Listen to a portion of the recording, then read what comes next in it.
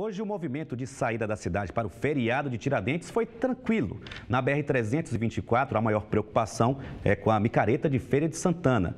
No sistema ferryboat, hoje não foram registradas filas. O movimento no terminal de São Joaquim hoje de manhã estava tranquilo. Não houve filas de carros nem na bilheteria de pedestres. Aproveitei hoje a calma, entendeu?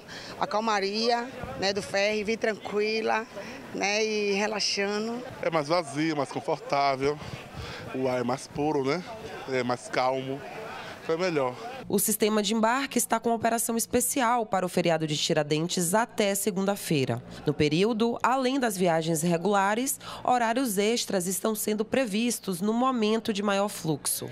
De segunda a sábado, as viagens ocorrem das 5 horas da manhã às 11h30 da noite. Aos domingos e feriados, a operação começa às 6 horas da manhã. 6 barcos estão disponíveis para fazer a travessia nesse feriado. A concessionária Litoral Norte, empresa que administra a estrada do Coco e a linha verde, iniciou hoje a operação do feriado de Tiradentes.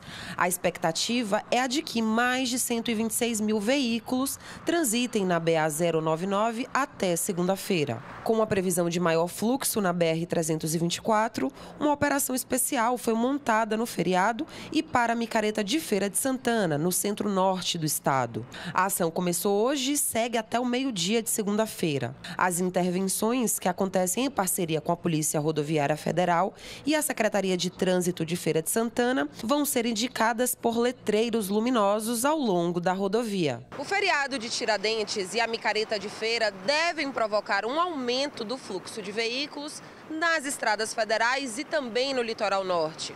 A previsão é de um crescimento de 8%. Por isso, os motoristas devem redobrar a atenção. Durante os 4 dias de operação, o principal objetivo da Polícia Rodoviária Federal é garantir a segurança nas rodovias federais do estado. Cresce o cuidado da Polícia Rodoviária Federal em estar realizando uma maior fiscalização, uma fiscalização mais ostensiva e também intensificar os trabalhos educativos para coibir as principais infrações de trânsito, principalmente aquelas que têm potencial de gerar acidentes e acidentes graves. A gente pode citar aqui ultrapassagens em locais proibidos, excesso de velocidade, falta da utilização do cinto de segurança e dispositivo de retenção, a mistura de álcool em direção e também a utilização do telefone celular quando na condução do veículo.